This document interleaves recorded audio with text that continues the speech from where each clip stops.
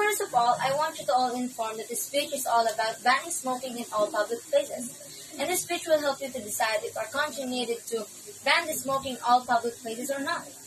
So, before I start, I want to ask your opinion about my topic. Is it important to ban smoking in all public places?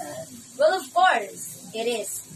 Banning smoking in all public places is important because a lot of people who's not smokers are suffering too.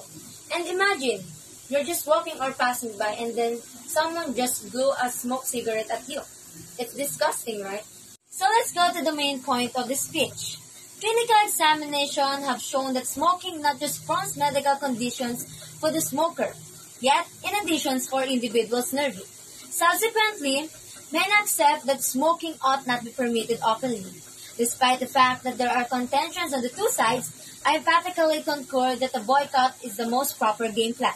Opponents of such a ban argue against it for quite some time. Initially, they say that all of smokers settle on the decision to take in other smoke by going to where it is permitted.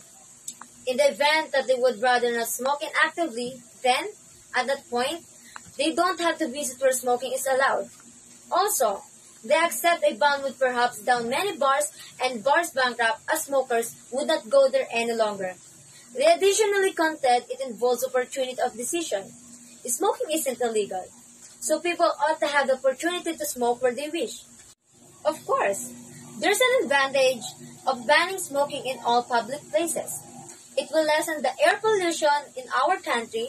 People who will have a heart attack or lung cancer will lessen too. There are additional persuading conditions for a boycott. Above all that, it has been demonstrated that tobacco comprises cancer-causing intensities which cause genuine damage to an individual's well-being, not just the smoker. Anybody around them can foster diseases of the lungs, mouth, and throat, and different locales in the body.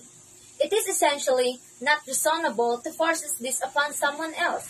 It is additionally the situation that individuals' well-being is a higher priority than organizations. Regardless, bars and eateries could adjust to a boycott by, for instance, permitting smoking regions. In conclusions, it's clear that it should be made illegal to smoke in public places. This would work on the well-being of millions of individuals, and that is definitely a positive turn of events. Eliminating smoking in indoor spaces fully protects non-smokers from exposure to secondhand smoke.